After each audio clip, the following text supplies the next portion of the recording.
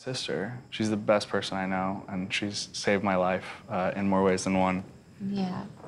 How did she help you?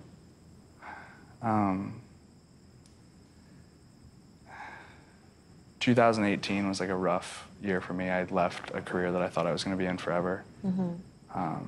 The Army didn't end up working out for me for a number of reasons, but I ended up breaking my back pretty bad, and I'm 26 years old and I can barely walk up the steps, and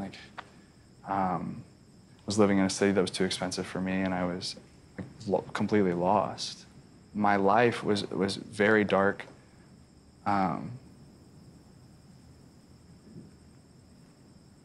And I didn't know how to say that I needed things. I don't know if you can relate with that, or how that can be.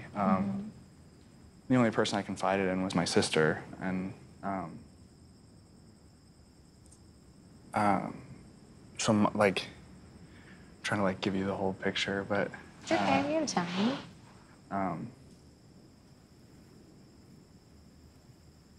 You know, I guess we can go deep.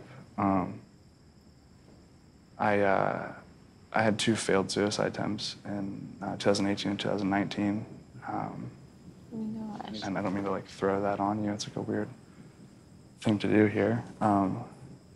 My sister, she doesn't know, and I guess she'll know now. I know. And when I get worried and I get nervous, I smile, and so I'm smiling. You're fine.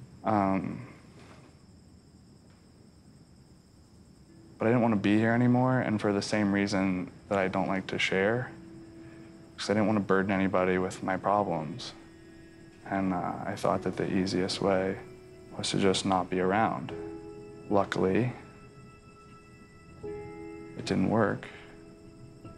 And the only thing that got me through that was her, and she has no idea.